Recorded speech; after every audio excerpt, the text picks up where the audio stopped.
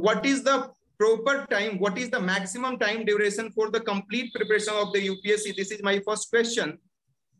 And answer is very simple. First, try to minimize your resources, because through the internet, through the social media, you will be getting a lot of resources. If you are going on the YouTube, you will be getting a lot of resources, online, offline, everywhere it is available. But don't try to maximize the resources. Stick to few of the standard books, including the NCERT, and try to revise it again and again. At least 10 times revision is required. If you are going through any book, you will be able to complete it within 2 and 3 days. Because you people, most of the people are from IIT, Chennai or Madras. So your intellectual level is already high. So if you are sticking to, say, NCERT from 6 to 12, total 49 books are there. So you will be able to complete it one book in one day. I complete political science of 6th class in 2.5 hours. You will be able to complete it within 4 and 5 hours maximum, first time. But if you will be revising second times or third times, it will minimize your time.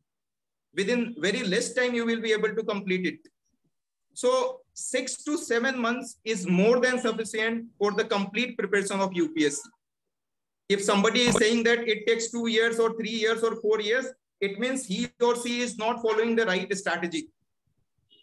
Don't try to read 10 books. Try to read one book 10 times. It will be more than sufficient. So the first question is clear, that how much time is required for the UPSC preparation? It is 7 to 8 months, maximum 9 months. Try to get the syllabus of UPSC. You will be easily getting on the UPSC website, and read it once in a day. And sir, just continue this process for the certain interval of time, like 7 days, 8 days, or 10 days.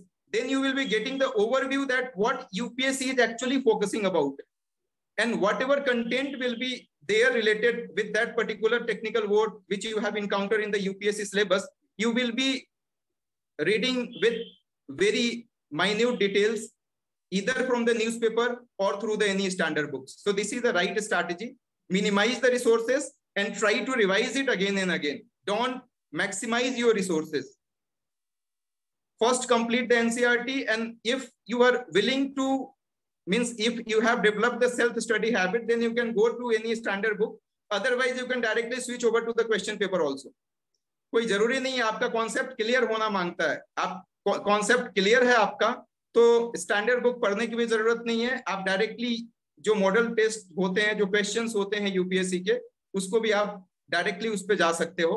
But यदि आपका सच में study करने का hobby है, if studying is your hobby, then you can move to any standard book and you can finish that book within the short span of time, because you have already cleared your concept through the NCERT.